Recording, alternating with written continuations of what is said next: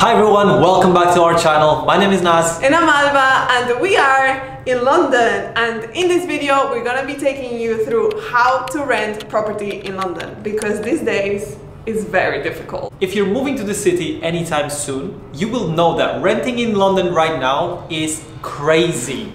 It is tough. If you are feeling stressed about finding a room or finding an apartment, don't worry, we got you. We're gonna take you through everything you need to know, everything that you need to rent a place. And we will leave the timestamps below, so feel free to skip ahead to the section that is most relevant to you. If you're moving to London, you will probably start looking into accommodation options before you even move into the city. But let me tell you something. Let me tell you something! You don't want to commit to a long-term rental if you don't actually see the place. And so we always recommend people to book a short-term flat on Airbnb, for example, for at least a week. This will allow you to get to the city, get some viewings done, and actually see some places with your own eyes. We will explain later on in this video why that's so important, especially in London. Renting short-term is always going to be more expensive than renting long-term, so do expect to pay a little bit more per day and per week when you get your place for those initial few days. Now, once you've sorted that out, you want to start your search for your long-term place in London. When you start doing that, you need to take into account that there's different types of rentals that you can get when you come into the city. One of them is renting your own place, right? Renting your 1-bedroom or 2-bedroom or however many bedrooms that you need. But if you are a young person coming alone, maybe you don't want to spend so much money on rent, there is another option for you, which is renting a room in a shared house. If you rent a room, you might want to look into spare room, for example. If you rent a full flat, you might want to look into Rightmove, so different websites for different types of searches. Now the time comes to rent a flat. In my opinion, you should always try to filter down the top neighborhoods you want to live in. For example, living in Brixton and living in Chelsea are completely different experiences and completely different price points. In fact, if you sign up to matuto.com, which is our website, you'll be able to see the price points of different neighborhoods and compare them. That will help you make a choice. The reason why this is so important is also because London is so big. If you open up your search for the whole city, you're really gonna struggle, especially if you wanna rent your own place. Once you've narrowed down those top neighborhoods that fit your lifestyle and, very importantly, that have a good commute to your work, you can then talk to real estate agents in those areas. And if you talk to them in advance and provide them with your contact details, they'll be able to call you up or send you an email as soon as a property that fits your criteria comes into the market. And honestly, that is the best way to find a good deal. So to give you an example, we at Matuto, we often help people find a place to live. And a lot of the ways in which we help them to make sure that they get the flat that they want is we call up real estate agents, we give all the criteria, the budgets, the preferences, the area preferences as well, and then once a property becomes available, before it even goes online, they give me a call and we get that property sorted for our clients, for the people who work with us. Now, you've started your search and you're starting to view flats. What you need to know is that you need to have a number of documents and a number of things in order to actually rent that flat. So the first thing that you're gonna need when you wanna rent a place in the UK is proof of right to rent. That is essentially a government document that proves that you have the right to live, work or study in the UK. And in the UK government website, you can download what they call a share code that basically proves that. If you need more information or you don't know where to find this code, make sure to sign up to matuto.com, where we provide the links to all these important resources. The second thing is proof of income. You'd be surprised, but at the end of the day, the landlords will want to make sure that you can afford the rent. So if your rent is £1,000 per month, they may ask you for £2,500 per month of monthly income. So make sure that you have either pay slips or your employment contract that can serve, well, as your proof of employment and proof of income. Now, you might be wondering, what happens if I'm a student, or what happens if I don't have an income just yet that I can provide on my application? Unfortunately, it is more difficult to rent an apartment if that is your situation, but there are workarounds that. If you work with the Matuto team, we will help you overcome those, but here are some tips to make sure that you can get a place. A lot of the times they might ask you for a UK guarantor. What is that? That is essentially someone who lives in the UK, who has a proof of income, who can co-sign the lease with you. In case basically you don't pay your rent, they are liable for paying that rent on your behalf. Another option is to pay upfront.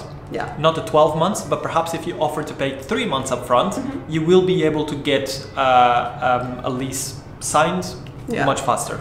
And sometimes certain landlords or certain real estate agents are more flexible, and they might just ask you for proof of funds. So do you have a bank account with significant funds where they can see that you are able to afford that flat for the period of time that you are signing?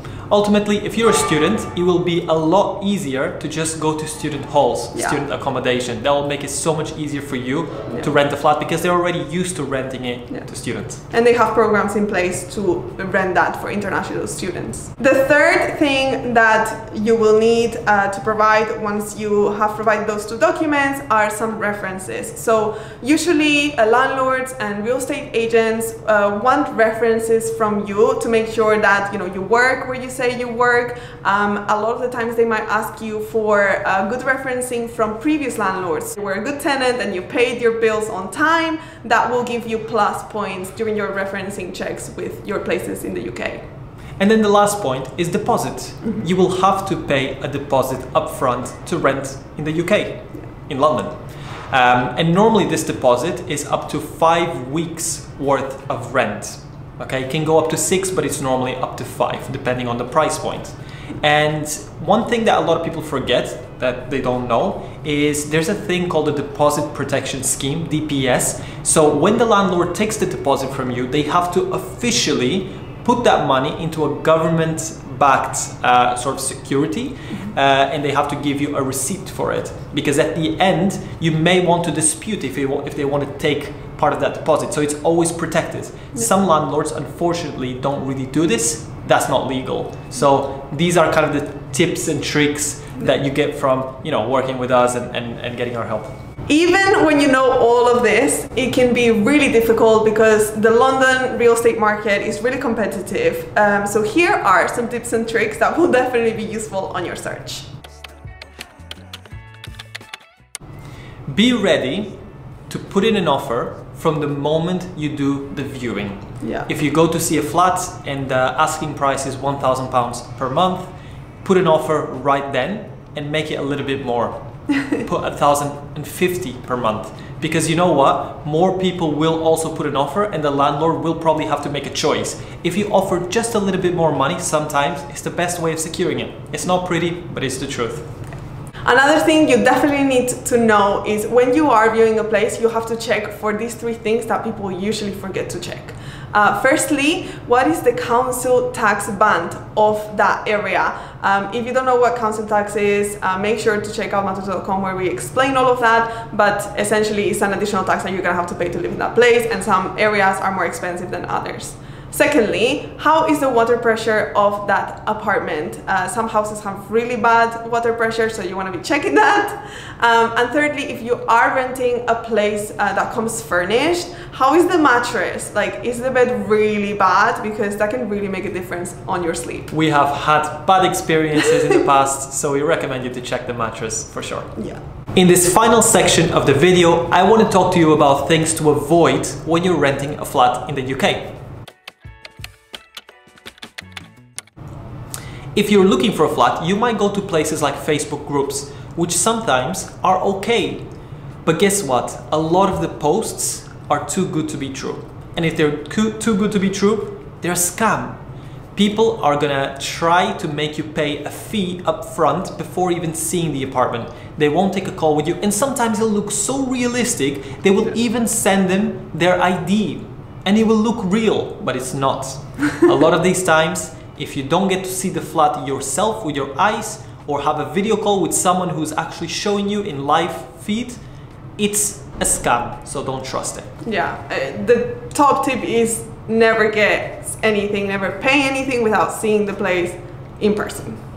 Now, another thing that you might want to think about if you are renting a room in a house share is, can you meet your housemates? Because living with people, I'm sure you already know, can be tricky. So if you're able to meet them on the viewing day itself, it will make your life a lot easier if you do get along with them. And of course, you want to be able to trust them, right? You were going to leave all of your belongings in the house. You want to make sure that nothing's going to be stolen or you're not going to have any big problems. Yeah. And then the last thing, which is just a plus, how is the vibe of the place that you're renting? Does it smell bad?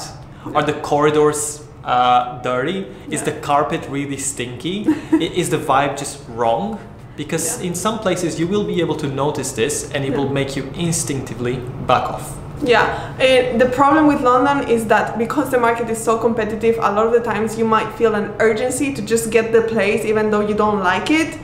Don't try to succumb to the pressure of the real estate agents and the market. If a place feels wrong for you, it probably is. Yeah, absolutely, don't rent it. I know that there's a lot of things that we didn't cover in this video. There's more technicalities, there's more legal bits, there's more tips and tricks on how to rent a place in London. But in this video, it was just about the basics. So if you are looking for a place to rent, get in touch with us. Honestly, we will help you out as best as we possibly can. Yeah. And don't forget to check matuto.com because you can find resources, tips on transportation, national insurance number, which is a completely different thing, taxes, and so on and so forth.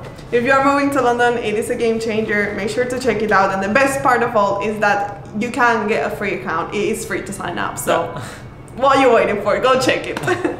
But that's going to be everything for this video. Let us know, guys, in the comments if there's any specific things about moving to London or renting that you want us to cover in the next video. We are here in London and we are excited to talk to you more about it. For sure. So yeah, thank you for watching. If you haven't subscribed yet, make sure you do and hit that like button. We like that like button. Yeah. We will see you in our next video.